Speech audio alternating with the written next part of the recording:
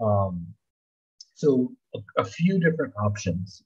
On the communication only side, Slack, which is really well known in political organizing, and Flock are similar systems.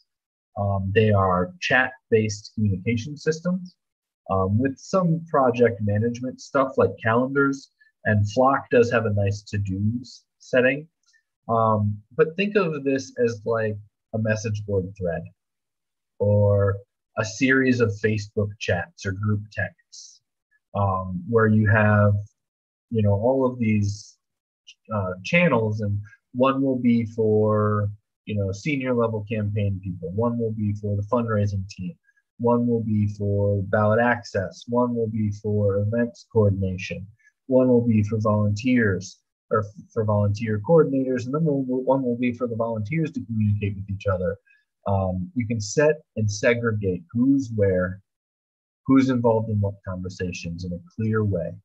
You can link to dos or docs in there. Both Flock and Slack, I mentioned them primarily because for campaigns, they can be used for free. There are limitations in kind of what features you get access to for free. For example, Flock has video calling, but you can only video call one-on-one for free. If you want to have a group like a Zoom, then you need to pay, then you'll end up paying. The big thing with Flock and Slack and their free versions is both of them allow you to save an archive of 10,000 messages, which seems like a lot. When you tweet or when message 10,001 gets sent, message number 1 gets deleted. When message 10,002 gets sent, message number 2 gets deleted. So as you keep going through your campaign, you'll lose the archive of past conversations. For political campaigns, that might not be such a big deal. For political parties, that's a big deal. Political parties tend to really want access to minutes and past conversations because unlike campaigns, they continue, right? The Green Party of Illinois has been around since 1990. We've been around for 30 years. We obviously would be incredibly limited if we only had 10,000 messages as an archive of our history. And 10,000 messages sounds like a lot. We started on Flock when the Hawkins Walker campaign launched in its exploratory phase. We reached 10,000 messages in less than 2 weeks.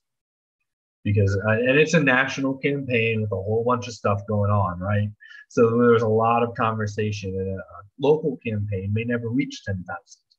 But if your campaign really gets moving, if you have a campaign team that develops some camaraderie, right? 1,000 of those messages could be gift parties. Could be you guys joking around or complaining about something that doesn't have anything to do with work, but is building you as a core team. So that's a big limitation. The other big downside with Slack and Flock is if you want to get away from those free limitations, you have to start paying per user, and they're per month. And so it gets, it starts with really small numbers like $4 or $7 a user. You're like, okay, that's not that bad. But at $4 a user, 25 users, which is a moderate sized campaign team probably, is costing you $100 a month. That's expensive for a grassroots campaign. That's nothing for a mainstream political campaign, right? That's why you'll see Democratic campaigns or Republican campaigns using these systems because they can just throw the money at it and it doesn't matter. So the larger your team gets, the more it costs. And the reason that we moved away from Flock was because we hit a point where paying for a system that's on the next slide became cheaper. Even though it was more upfront cost, it became cheaper over time once we started adding users. Another option in this kind of communications area is Discord. It's a chat and collaboration system. It allows users to add groups where they can communicate, share documents, just like the channels on Flock or Slack. You can have different groups for different topics for different areas of your campaign. It's free. It also has public spaces, that operate as social media. So in theory, you could find progressive public spaces in Discord and onboard people into your campaign Discord from there. The Green Party has an unofficial Discord, things like that. Discord is very popular in the coding and gaming communities.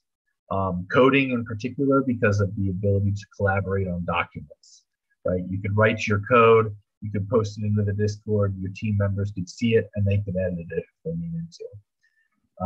So those are kind of communication-centric options to, alternatives to email.